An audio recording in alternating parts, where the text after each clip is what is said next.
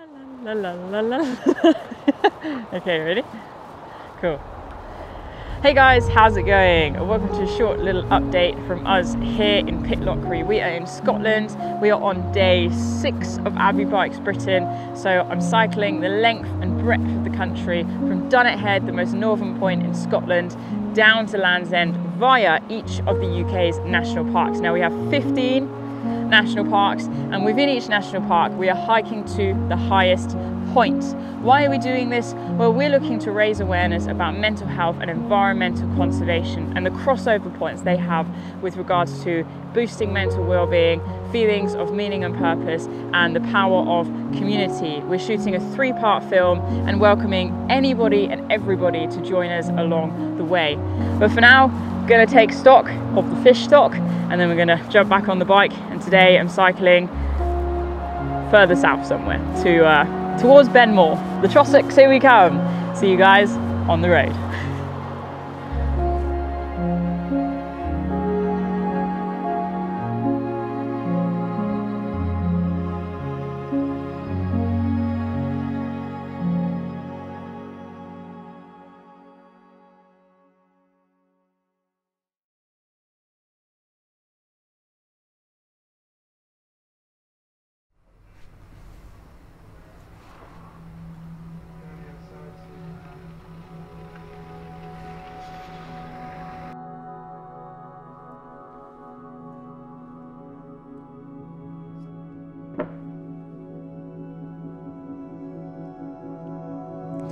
My name is Abbie. I am the founder and director of Spend More Time in the Wild, and most recently, I think I can call myself a cyclist.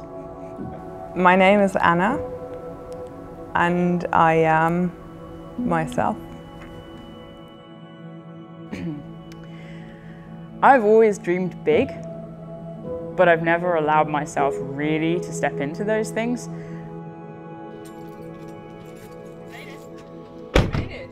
One of my biggest dreams is actually to do a polar expedition. I've always wanted to reach the South Pole or cross Greenland, and I had a big plan to cross Greenland this year, 2021. But because of the short amount of time, because of COVID, because of finances, I was sort of like, okay, I need to park that. There's a lot that needs, a lot of attention that needs, that I can't give it right now. So this project came about, I would say, before meeting Anna, because I have had big dreams and visions on my radar for a long time. But having Anna in my life offered the opportunity to step into this perhaps untapped space of my mind and my creativity, where I've needed a support person but never had that. I've wanted a partner, not just in life but in a project, and never had that before meeting Anna. So I would say I had the idea definitely without Anna, but I couldn't have made the idea or manifested the idea without Anna either. Abbie used to be my boxing instructor in a small little gym that I visited on a very regular basis. We connected pretty much straight away. Gotcha! And it's quite funny because I always, just as a joke, tell the story that, oh, she asked for my number because she wanted some one-to-ones, but she actually just wanted one-to-ones, and I made up this faff that, you know, I'm busy. Tried to play it cool, you know. I was severely struggling with self-harm at the point that we met, and I would hurt myself all over my body, but one particular area was my forearm that's most obvious. One day when Abbie came to teach the class, I saw a very new bandage on her forearm, and having seen that before, I just felt obliged to reach out to her and to offer her my set of ears in case she ever wanted to have a chat. Yeah, so I messaged her, and we ended up going for a walk a week later, and the rest is history. Make you feel big, hey? I love fun.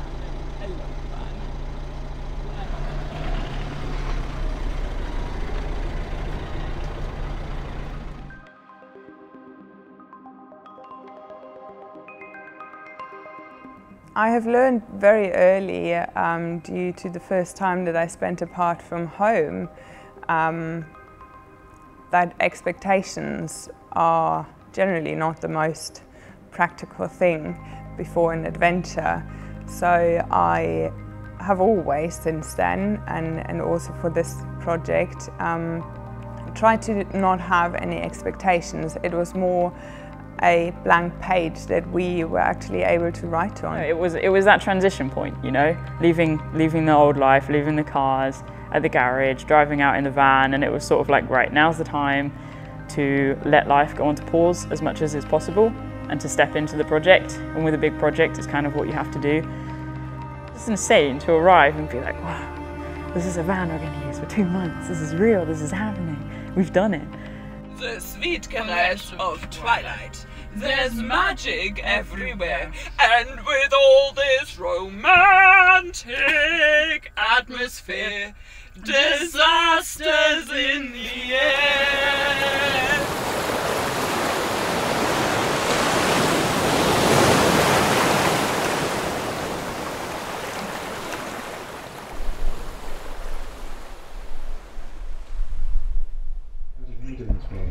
I think we're doing all right.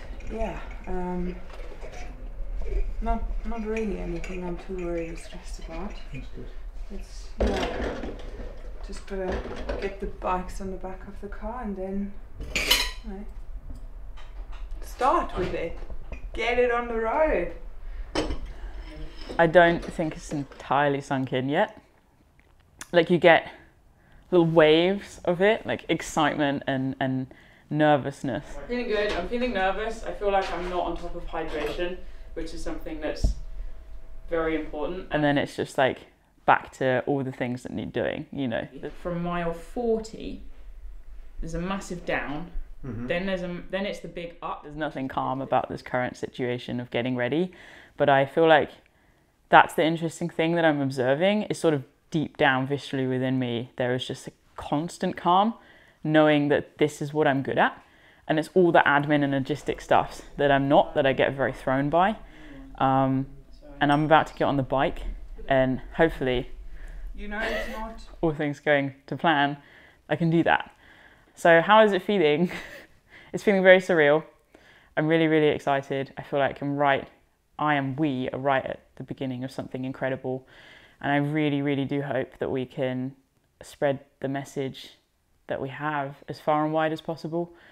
You know, really help to change lives across the entire country. Because yes, there's a very personal goal of cycling 2,000 miles and hiking the 15 highest peaks of each national park. But there's so much more depth to what we're doing. Everything has a purpose. And I really hope that we can portray that in an accurate way to the nation.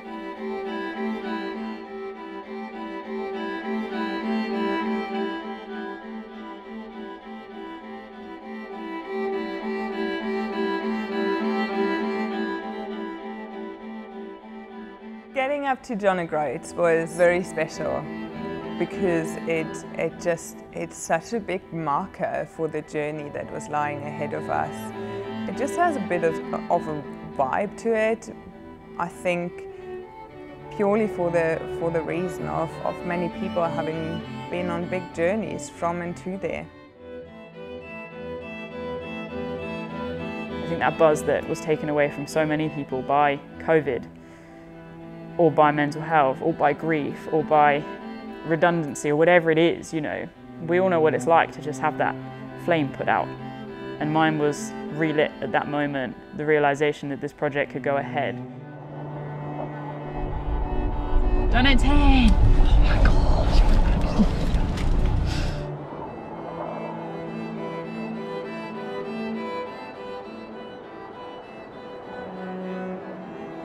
I was shaking with excitement, with anxiety, with adrenaline. This is it, this is happening.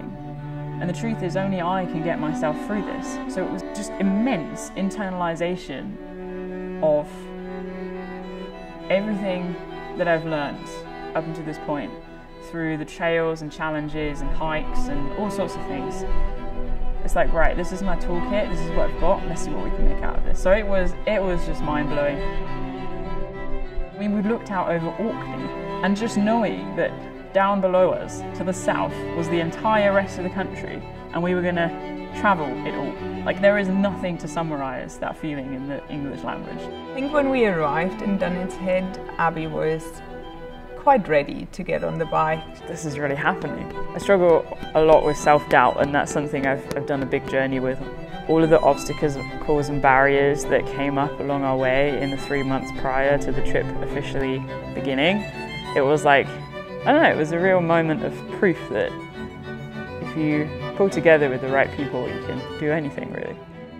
10, 9, 8, 7, 6, 5, 4, 1, let's go! Bye! Bye!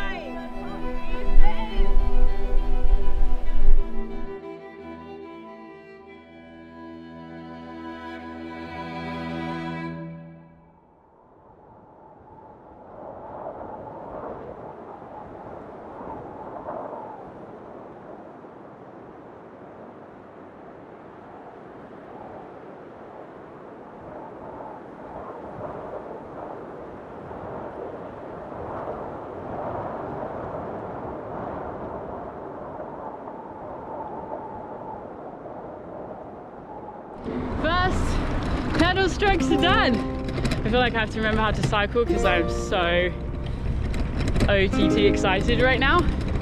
Look at this landscape. Wow. This is a real life high right now.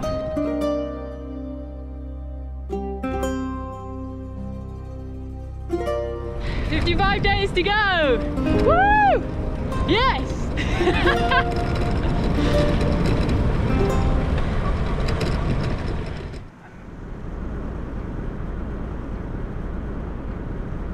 Since we've met each other, at first I was just taking photos because I just love messing about with the camera and taking pictures. And then we just got into the habit of me having a camera on hand as well and filming with her. But it's only been sort of last year when we did that water film where she first had to hand over the camera to me. And we're only getting properly used to it probably with this trip. Again, because it's very unnatural for Abbie to not do the filming. What was this water film? The water film was called Facing the Fear, which we entered into the BMC Women in Adventure Film competition. And Abbie has a very, let's say, unique relationship with water. There's fear of water, not just because of kind of the unknown, but also because of what essentially she can do to herself in water, where it can take her. Yeah, we just captured her getting into the water and actually swimming. Yeah, so that is water film. We went to the sea and she ended up snorkeling and actually really enjoying her time there. What exactly can she do to herself in water? Not come out of water. I've had this conversation obviously with my ex-husband, who has never experienced suicidal thoughts, and Abbie and I talk about that very often because for us it's almost a daily thing. Like, thinking about suicide is on the daily list. You know, more or less active depending on where we are at.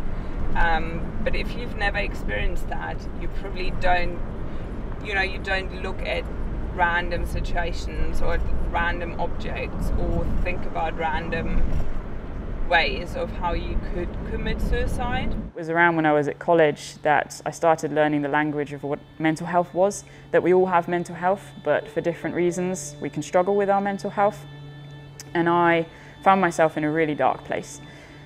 And so I turned to hiking to escape and to build my confidence by myself. But it was in 2016 that I decided to go and hike all of the UK's national trails. I managed 3 by myself before my mental health got in the way.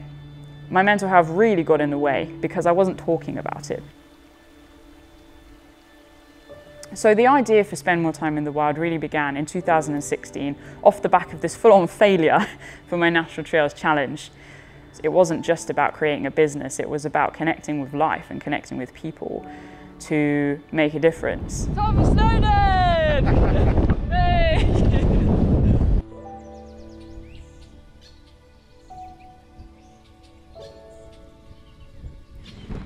Just trying to take it steady, obviously much later starting than really planned, but not too concerned about that. We have all day.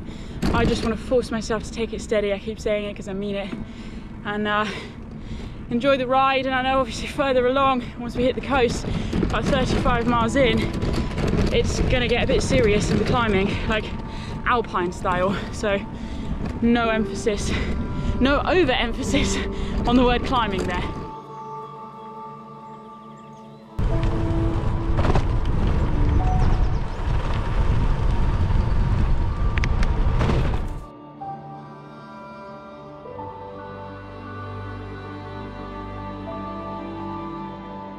Generally, this is one of the last opportunities humankind has to actually survive, to make it through this, because we have created, I mean, if you look at it, you know, even here we're in the most remote and rugged sort of place, and yet we have a superstore down the road.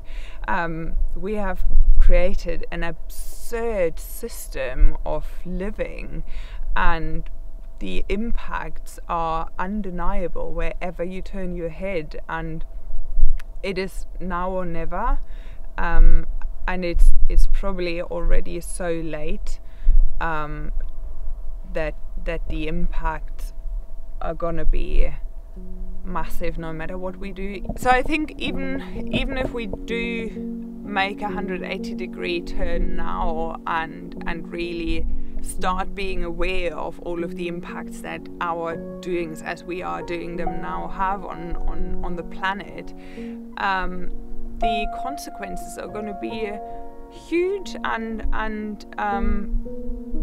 it's almost an acceptance that even if we do this massive turn, this full-on turn, we're still going to have to live with what we've already screwed up. I am in Aurora. I've made it. Well, I haven't yet. I'm almost there, almost at the campsite, heading to Seabreeze Camping and Caravan Club. Camping and Caravan Club have actually supported us on this project. Very, very grateful for their support in helping us get our message out there. You know, that there's so much we can do in the realm of mental health and well-being, in the realm of environmental conservation. We can all make a difference if only we pull together.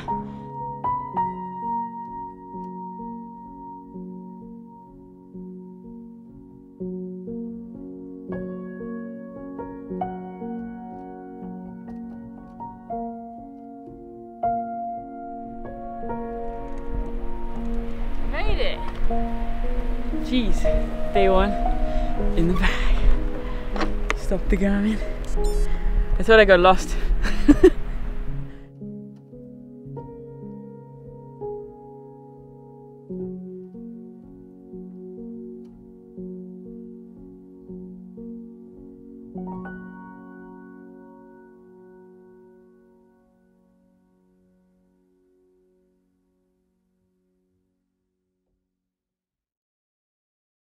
The first couple of days on this adventure were just really exciting. It was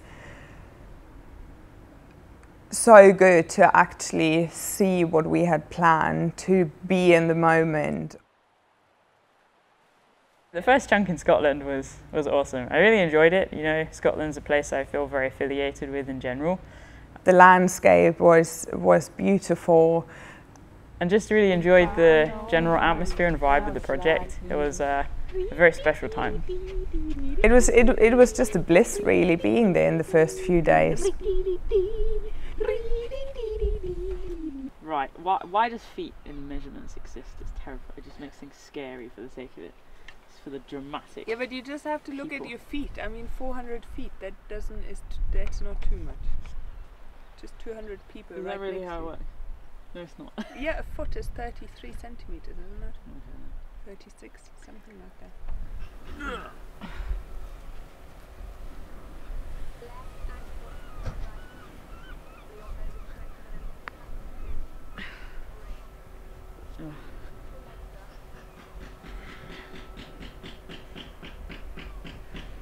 That's good.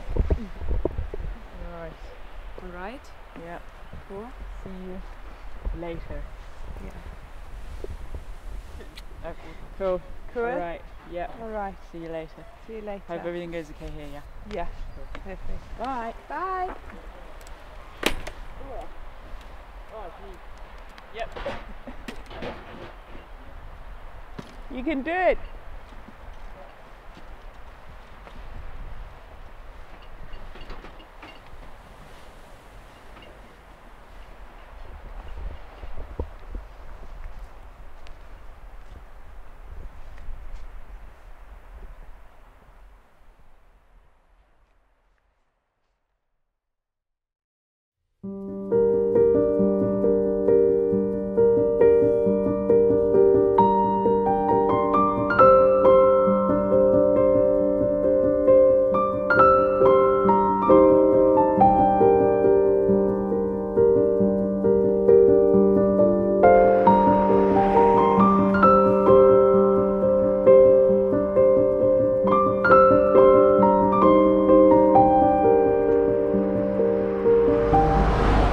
Tough night last night. I didn't sleep well at all. Anna and I slept on the roof bed of the camper van and it was rock solid. So yeah, I started getting a bit panicked that I wasn't getting any sleep. And so we slept in a bit, or rested in rather.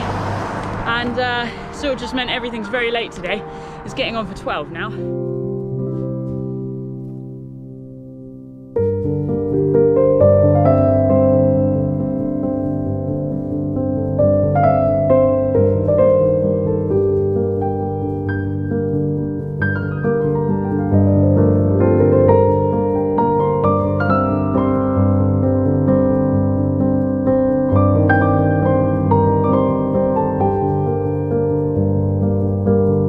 Day 2. Let's get it done.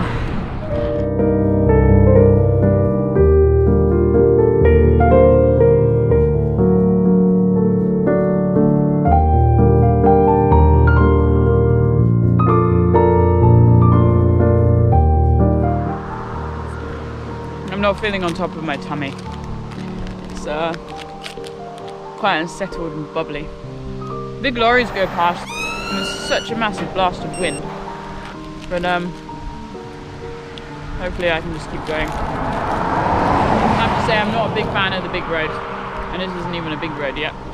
I'm just about to go over the Dunnet Bridge. So the Dunnet obviously connects with the North Sea, and it's really quite mesmerising, the view to my right there, looking inland with the mountains and the peaks silhouetted against the dark sky. It's very cool. I know we got plenty more fantastic scenery to come. That's just the beginning.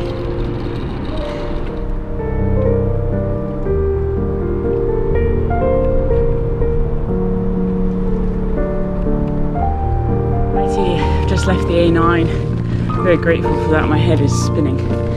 I'm going to find a little pull-in spot, I think, and swap my bottles around. I'm not feeling completely on top of my head, I have to be honest. Okay, so I've just pulled into the side of the road since I can't film on my GoPro right now. I'm in Dingwall and the crew's behind, so they're going to camp and I'm going to cycle on to Tor, which is about 8 miles away or so, and then get a lift back. But just still processing a bit of a situation we just had, so we're just doing some filming out the back of the van. and we were at traffic lights and a police car pulls up behind us. He's like, what are you doing? I said, oh no. He's like, how long have you been like that? Is he suitably strapped in? And I'm like, oh, he literally just got in. He goes, oh, it didn't seem like it when you were moving. I'm like, fair point. I said that we're filming for mental health awareness, and he said he'll use his discretion and you know, say no more. In Germany we say you have more luck than knowledge, and this was definitely one of those moments. Remember what I said yesterday? That's how I live life. It's gonna be all good. People do have a heart if you show them your heart. I think Anna did the project. This is probably going to sound really egotistical, but because she loves me, because she believes in the best in people, and because I really think she thought she could get something out of it, that this is kind of what we want our life to look like, where we can do life but also step into these big projects as a team. Maybe I'm actually echoing what I thought she did it for, but she can only answer that, let's just put it that way. But I think she genuinely did it because she just wanted to be a supportive partner. We had endless conversations. Every day, one of us would come to the table like, are we just being stupid? Should we push it back to next year, 2022? But I decided, she decided, we sort of decided together that we were just going to go for it and give it our best shots. And so we did. We went for it and gave it our best shot.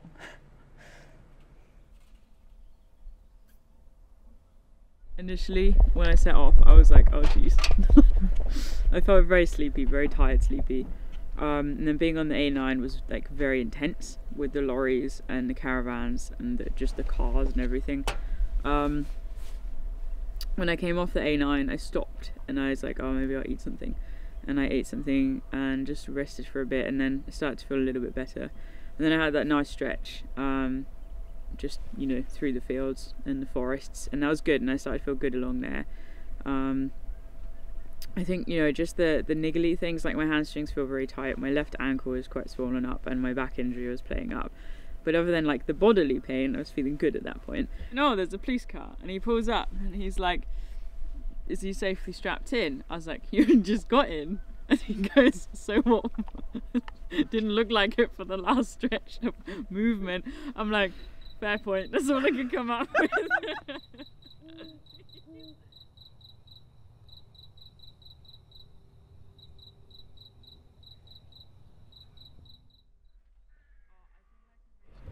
I have to say, yesterday did not feel less elevated, so that was interesting. But no, it went well, and it was so good just to get off the main road when I did. So yeah, pleased with yesterday, pleased with the first day, and I'm sure we'll be pleased with today once today is done. Anyway, it was really good. One of the things I've neglected to mention thus far was my ongoing sickness that I was struggling with. And now I've sort of put it down to stress, but I was really struggling to eat. I was struggling to take fluid in. I was on the toilet all the time. I just felt so sick and unwell. And the first night, we didn't sleep well at all in the van. So I was exhausted waking up on day 2. And it was pure adrenaline. Like, I was just shaking all the time. I was starting to feel really weak because I just wasn't getting in the calories that I needed. I could already see that I was losing weight, you know, cycling 60, 65 miles a day and not eating much at all. Right, grubs up.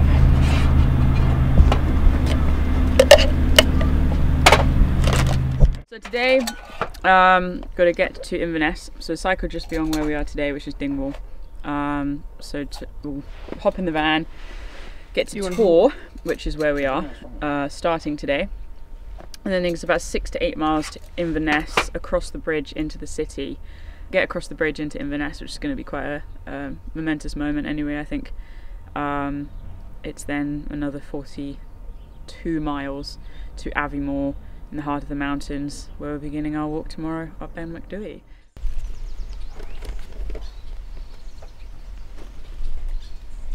See what I got you? Oh yes, watermelon. It's a yellow one. Is it? Yeah. Inside? Yeah. That's weird. I've never seen that.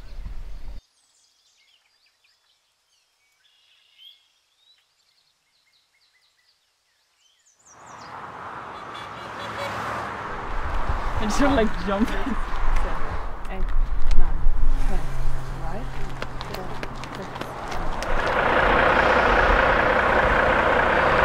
Right, we'll head there now. Because you're going to be there in half an hour max anyway. Yeah, I'll just get the route up. Over the roundabout, it is this way and then right, isn't it? It's just a little bit further down. Okay. And then you're on the A9 just for over the bridge. And then here, you're literally after the bridge taking the first right. Not getting hit by a lot. Yeah. Good time to start.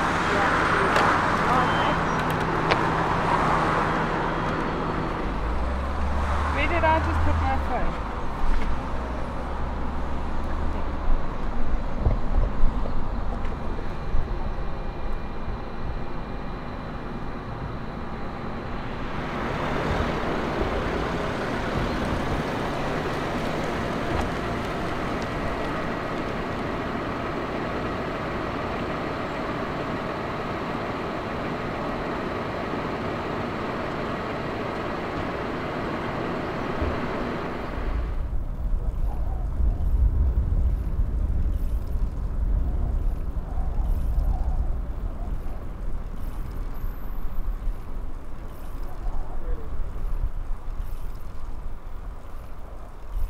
I'm already feeling my legs. But the weather couldn't ask for anything more. It's glorious. It's going to be a good day. Hello! So we are on our way down to Inverness. Abbie is medium relaxed about this.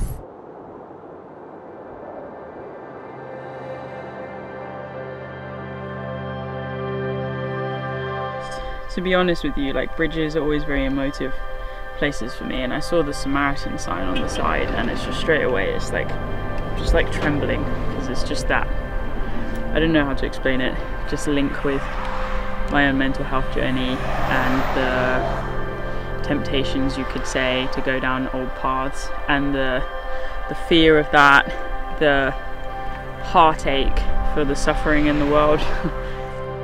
For Abbie, it's always important to film her life.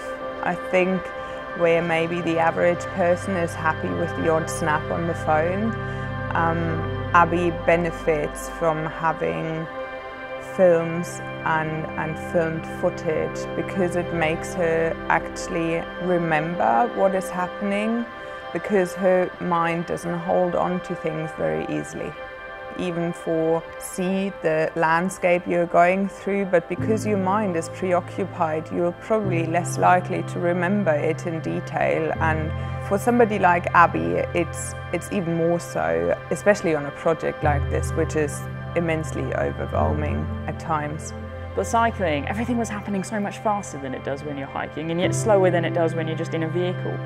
You know, the highs of seeing the Westies, which was a very calm and comforting thing, to sitting underneath the trees, the Scottish pines, and breathing in that air, to picking the bilberries and the raspberries, to the buzzards in the sky. And there was this one point heading into Aviemore where I'd lost everybody else and I had no battery on my GoPro, and I'm just cycling into the sunset with the Cairngorms in front of me, and there's beautiful purple heather just framing this image that I'm in. And I wasn't making this up, and it was just the pure definition of beauty.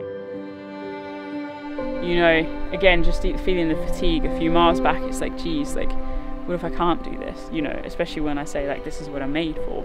But I know that I can, and I think those lows are very natural. We all hit the valleys, but absolutely, you know, the mountains, I don't know, this is the perfect parallel journey, you know, and we have got mountains in it, so that's a wonderful thing.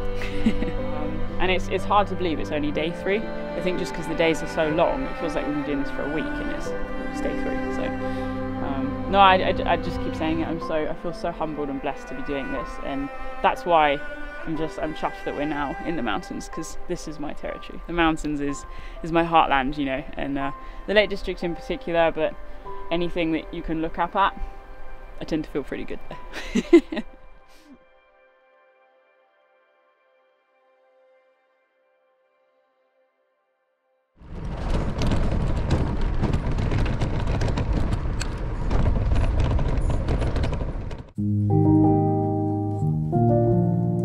entering into the boundary of the Cairngorms. Woo! That really does feel amazing. Shape!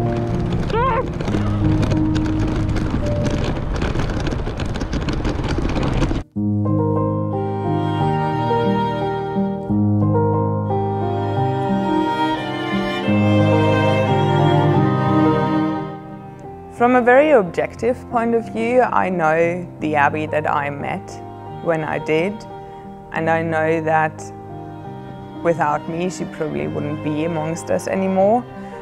So definitely I do play a role, but I think it was only the first step that she needed a hand to hold her for, and from now on, fingers crossed, it's just a snowball.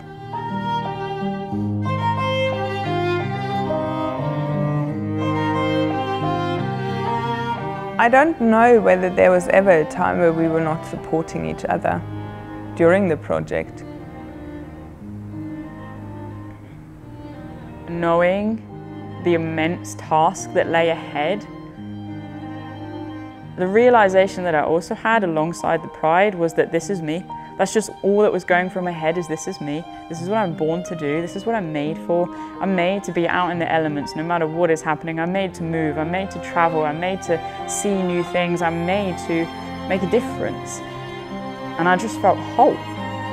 Or it's very easy rather to lose sight of the celebratory fact that, you know, I've just cycled 120 plus miles in 2 days.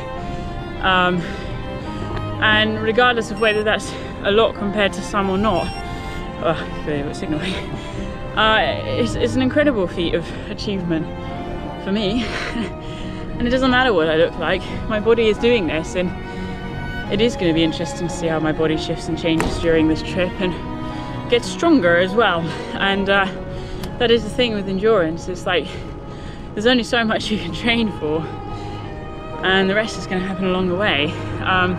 And I'm not aspiring for anything except to just keep showing up for myself, for the team, for the project, for the community that we're building around this, and the important conversations that we're having around mental health and environmental conservation, to live wholeheartedly every day and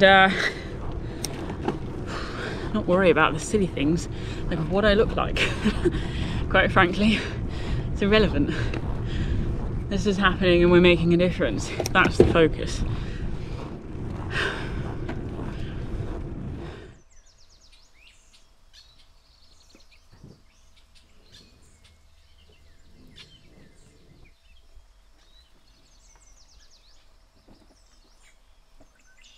Ben Macdui was for me just one of those beautiful moments where I knew that individually I'm on my right path. Being so far up north and having the weather we had on Ben Macdui just proved that we were under good light. And see the views and things, That'd maybe be going to cool. Loch Anne and Yeah, Have you been to Loch Anne? No, I haven't spent any time up in the Cairngorms at all. I've done a lot in the tropics. Yeah, So but never in the. yeah. Oh, right, that's pretty Bad special chance. then. Yeah, really. It's not steep at all. The thing with the Cairngorms is they're very big, but they're very lumpy. Cool. Well, we've made it. So thank you everybody for being here. It's very exciting. Couldn't ask for better weather actually.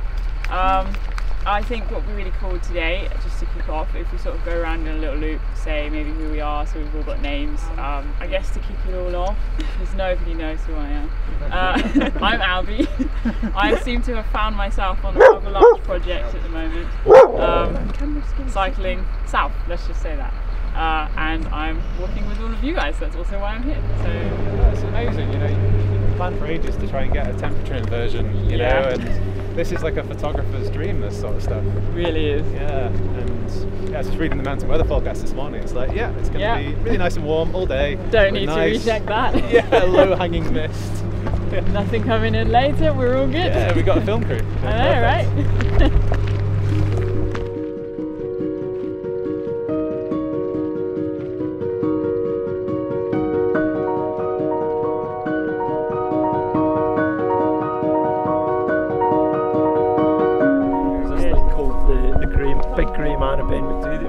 first. Yeah, I've heard. Yeah, and it's actually, they reckon it's the Brocken Spectre. That somebody's seen the Brocken Spectre, because of your shadows, obviously it looks much bigger than yourself. And they've kind of thought, oh yeah, that must be some kind of like Yeti creature.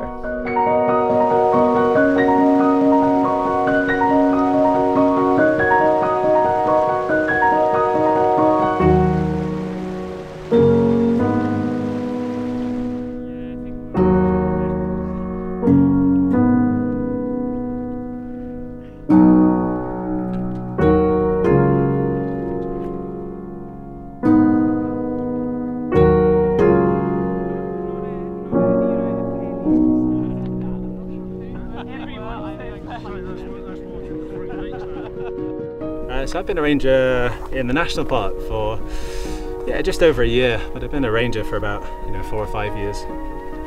Yeah, it's just something I've always wanted to do, and it's brilliant. Wouldn't change it for the world. Yeah, it's a very different place in the winter. This, you can, with the wind chill, it's minus 30 easily. So it's a place of extremes for sure.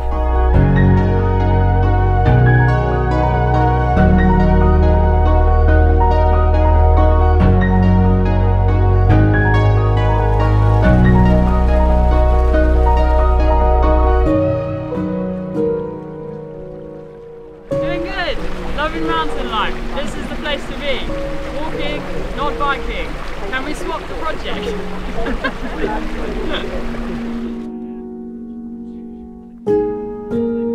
I think our most common visitor just wants a bit of a walk in, a really beautiful landscape and perhaps some nice food and a cup of coffee. It's not everyone that actually reaches the high summits of Ben Macdui. There's some beauty down in the lower levels as well. So, to come up to an environment like this, you actually need quite a bit of training and equipment. It's not always like this. Yeah. And I think last year in particular, we had a lot of people who are new to coming out and being in wilder places. All kinds of folk and lovely people, but just sometimes a bit not really knowing what to do. So we just have a chat and point out a few things, and I have to say we're reaping the benefits of that, I think, a bit this year. We're certainly having a lot fewer people having campfires, there's a lot less mess being left around. People are just starting to kind of get the whole respect thing. So Ben Macdui is this big lumpy hill directly in front of us. You can actually almost see the checkpoint on top of it. So I believe it's 1,309 metres. Okay, cool. What makes the Cairngorms special? Because it's quite a new national park, isn't it? Yeah, it is a new national park. It's only created in 2003, but just this amazing Arctic-like landscape that just goes on for miles and miles and miles, and you won't get that anywhere else in the UK. You've got special wildlife here that's adapted to it. It's like the ptarmigan, which is the mountain grouse, and it goes white in the winter and lives up here even through the most ferocious blizzards and all kinds of stuff. So it's really pretty cool up here. Yeah. What about young people? Are you guys sort of, as a national park, as an organisation, interacting with schools and youth and helping them to get outside and access nature? Yeah, we always say that the young people are going to be the stewards of this landscape when we're long gone. So just as a ranger service, we're doing all sorts, going into schools and engaging with school groups and bringing them into the outdoors, connecting them there. And then, but it's, everyone has a kind of a right to be out here. Your projects involves mental health, and for all these people that have been locked down in cities in particular, I can't imagine what that must have been like. So we're really welcoming visitors with open arms and saying, come visit us. You deserve a break, because you see the happy faces of people that have just had it pretty tough over the past couple of years, and perhaps they can't go abroad as well. So we're really thankful that they choose the national park to come and visit and support a lot of our economy here as well. So.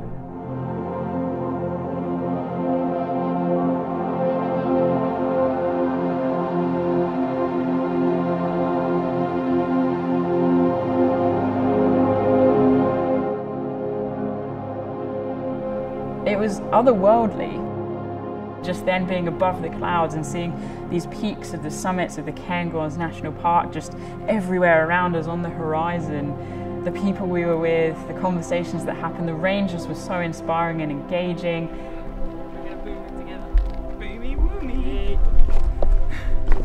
Skadoosh. Skadoosh. First National Park in the back. Good stuff to you.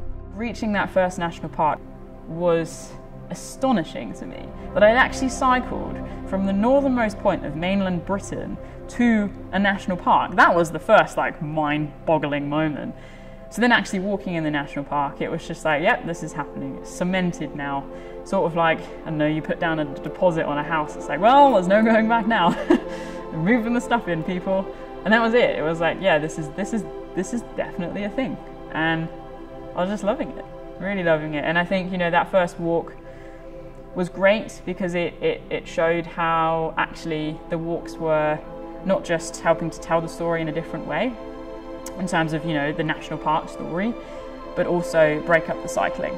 So I did not complain about staying off the bike for that day. And it was helpful, and I think actually the walks proved to be very regenerative for me on a physiological level as the project went on.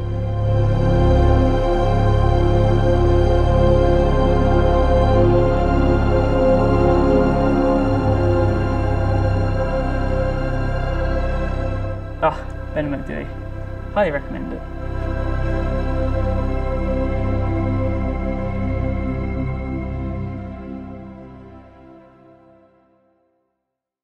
We are in Scotland. We are on day 6 of Abbie Bikes Britain. So I'm cycling the length and breadth of the country from Dunnet Head, the most northern point in Scotland, down to Land's End. And today I'm cycling further south somewhere towards Benmore. The Trossachs, here we come. See you guys on the road. There's Loch Tay.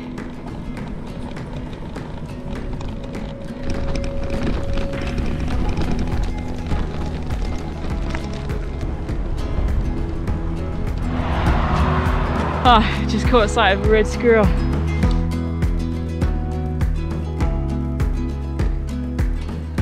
It feels like coming home. Hey! What's your name? Oh, buddy! Hey! Hey, Pinky!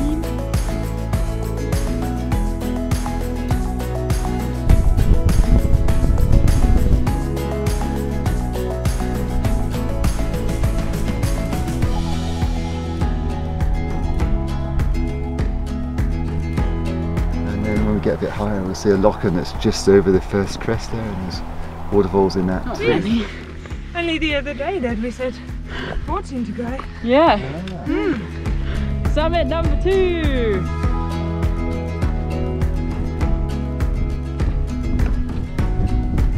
Skittish.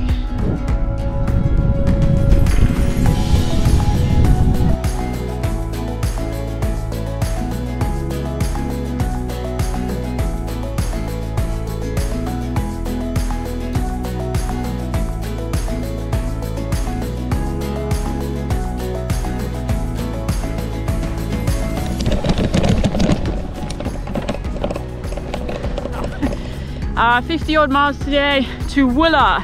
What that means is we're going to be crossing the border down into England. Today is the final stretch of cycling in Scotland. What a monumental thought that is, and action actually, having cycled the length of Scotland. Wow.